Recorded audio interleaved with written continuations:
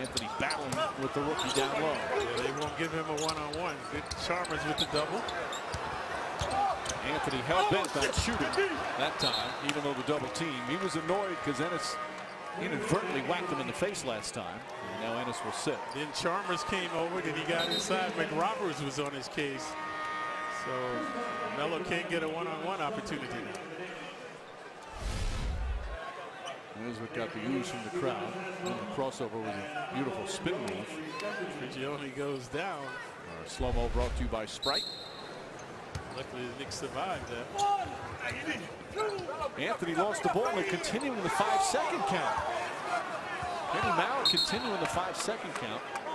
Melo said he blew the whistle right in his ear. And Anthony dropped the ball. Maurer continued to get the count and the argument. And Maurer said, I think he realized that he shouldn't have counted it, that's why.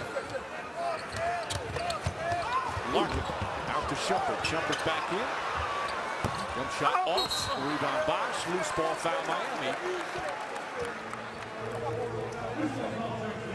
That was odd what happened. A technical foul now is called against Carmelo Anthony. All started from back at this kind of a bizarre inbounds play. Yeah, this is how it happened. Let's take a look.